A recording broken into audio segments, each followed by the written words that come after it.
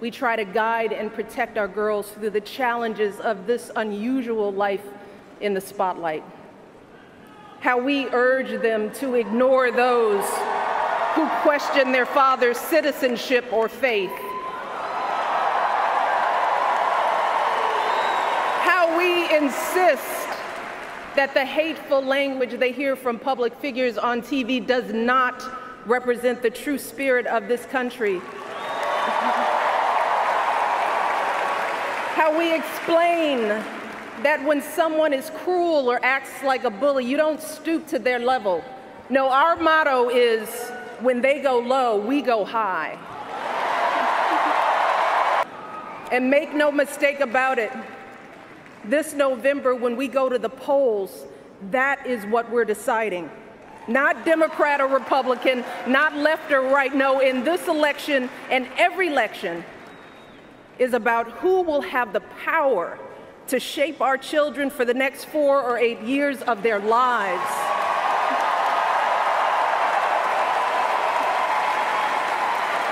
And I am here tonight because in this election, there is only one person who I trust with that responsibility.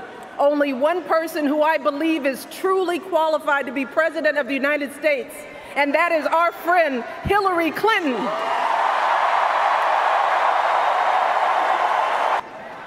But here's the thing. What I admire most about Hillary is that she never buckles under pressure. She never takes the easy way out. And Hillary Clinton has never quit on anything in her life.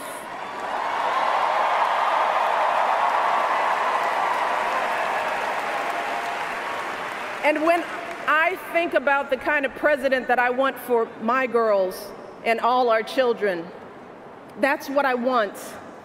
I want someone with the proven strength to persevere, someone who knows this job and takes it seriously, someone who understands that the issues a president faces are not black and white and cannot be boiled down to 140 characters. Look, because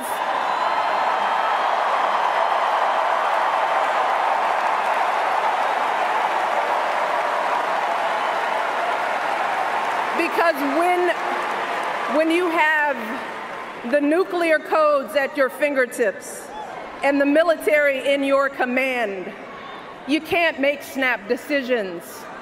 You can't have a thin skin or a tendency to lash out. You need to be steady and measured and well-informed. I want a president who will teach our children that everyone in this country matters. A president who truly believes in the vision that our founders put forth all those years ago, that we are all created equal, each a beloved part of the great American story. And when crisis hits, we don't turn against each other. No, we listen to each other. We lean on each other because we are always stronger together. You see, Hillary understands that the president is about one thing and one thing only. It's about leaving something better for our kids.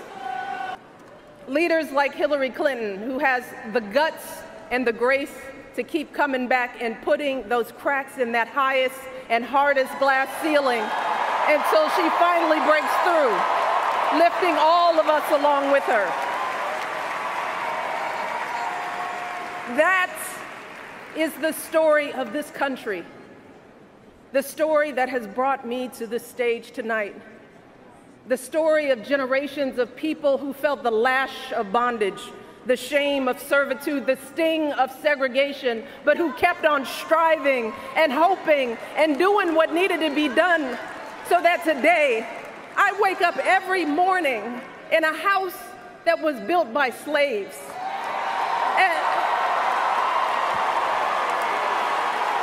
And I watch my daughters, two beautiful, intelligent black young women, playing with their dogs on the White House lawn.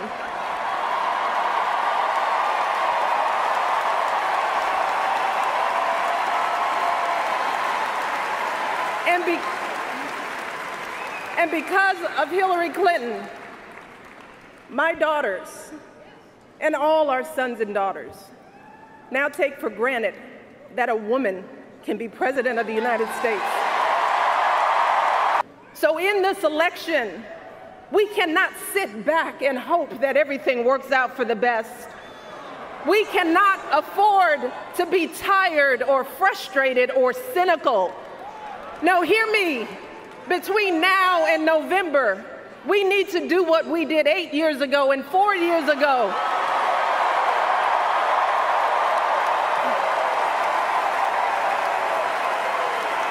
We need to knock on every door.